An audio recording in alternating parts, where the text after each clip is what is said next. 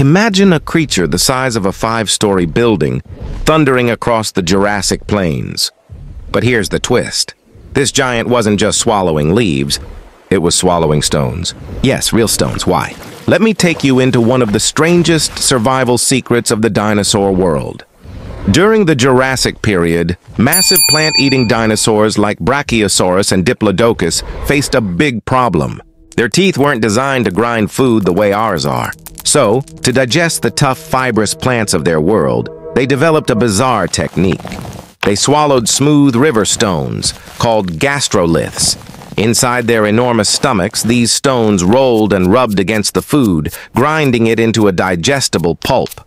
Think of it as a natural blender or a prehistoric food processor powered by nothing but muscle and stone. Fossil evidence even shows clusters of these polished rocks preserved right where the dinosaur's stomach once was. So the next time you think of dinosaurs as just roaring beasts, remember this: some of the biggest giants of Earth's history survived not only on plants, but on a secret diet that included rocks. The Jurassic wasn't just the age of dinosaurs, it was the age of ingenious survival.